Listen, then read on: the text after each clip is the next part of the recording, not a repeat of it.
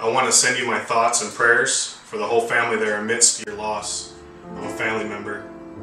It's never easy to lose someone close to you, for I've gone through the same thing in the past year, losing my grandmother to cancer. I lift your hearts with my prayers and send strength your way in hopes that you can now celebrate Dottie's life the way that she would like you to. I only met her one time, and the first thing she asked me was, am I an Orlando Magic fan? So I knew she was a sports fan or an NBA fan. I remember her trying to test me and asking me who Lou Alcindor was.